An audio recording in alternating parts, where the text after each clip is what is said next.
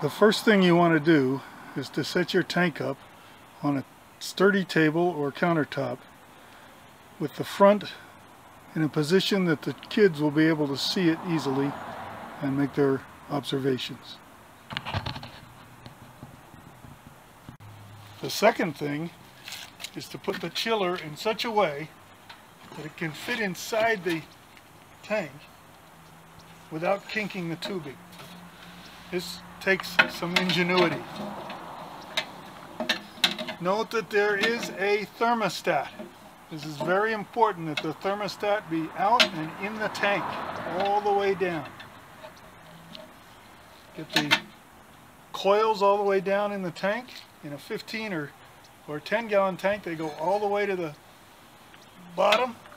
In a 20 gallon tank, they may be up a little bit. That's fine. Now this is the way it is. It's not very convenient for getting to the controls, but you don't have to get to the controls that often. What you want is the kids to be able to see in the front, the chilling unit to be all the way down, and this black tubing not kinked. That is very important. If it kinks, we have to send it for repairs. You will not be able to use it. Now we install our under gravel filter. We usually put the this standpipe in the rear of the aquarium so that it doesn't interfere with the viewing.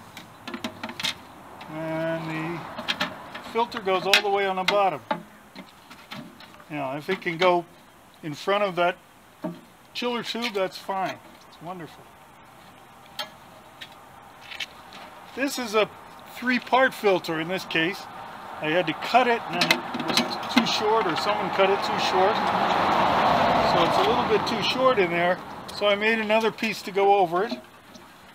Just want to cover the whole bottom of the tank with the filter.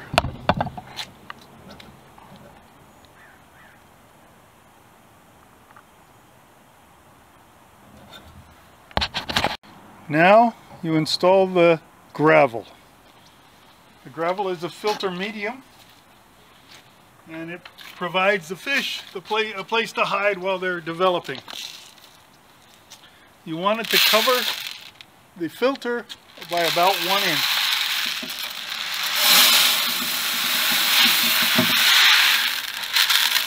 It takes a lot of gravel for a 15 or 20 gallon tank. If you don't have enough, best thing to do is to go to a pet store and get some more of this rolled gravel, but you can use any gravel that you find. Now, this gravel has been cleaned, washed, and boiled for 10 minutes. You can see that there's a good layer of it in here.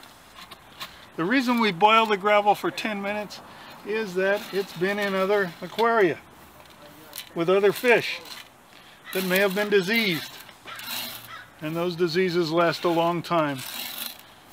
The gravel never gets completely dry and they can stay there, so we want to kill all the disease organisms. Again, make sure the chilling unit's all the way down.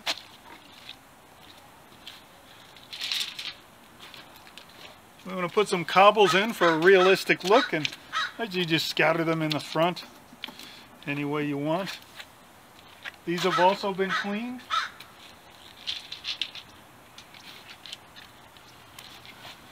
If you don't have enough cobbles, that's a good excuse to go up to the river and find some.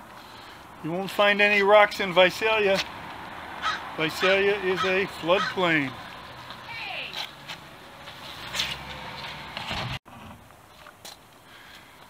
Once you have your gravel in and your cobbles in, you're ready to set your pump. And this is a power head or a pump, and it goes in that little tube there. What the power head does is pull water down through the gravel, up here and out here. So the gravel is the filter medium. The power head also adds air to the water. You know how important air is for little fish, especially trout and salmon? This is your air intake tube.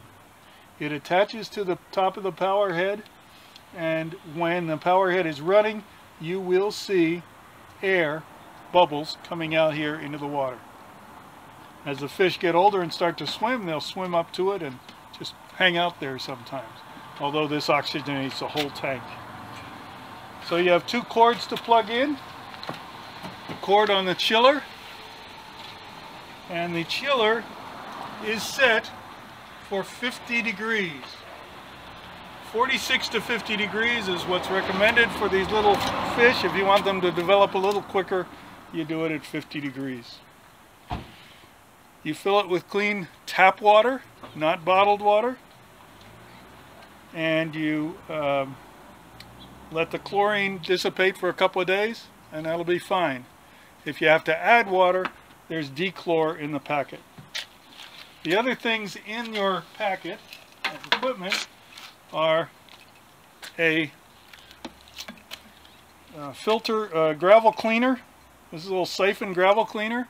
When you have water in there, you can fill this siphon and get it going. You don't do this until after the fish start eating. Don't do it before they start eating. In fact, after they start to hatch, they'll burrow down into the gravel and you would be sucking them up. You don't want to do that. So as soon as they start eating and you see them swimming, when they're swimming, you will fill this by dipping it into the water and getting the pipe all the way full. Put your finger over the end, hold it below the water level, and then when you let go, you better have a bucket underneath it. The water will flow out into the bucket over the top. As it flows out, it creates suction. You rub it through all parts of the gravel and you'll see the dirt coming out. And you'll see possibly some dead eggs or dead fish come out. If they're live fish, they usually wind up fine in the bucket. You can net them and put them back in again, into your tank again. But if they're dead, you don't want them in there for any longer than they have to be, because they will infect the other fish. The other things in your packet: a turkey baster. That is for grabbing dead eggs. It's very hard to do, but you'll get expert at it if you have a lot of dead eggs.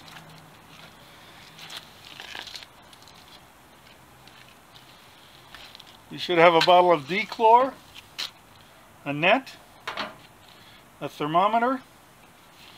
We have digital thermometers, but sometimes we like to use these. It teaches the kids a little more about the way temperature works. So, and that's about it. Remember, if you ever have any questions about it, you call your volunteer coordinator. In that case, that's me, George Pilling. And that's all there is to it. You'll get your eggs soon.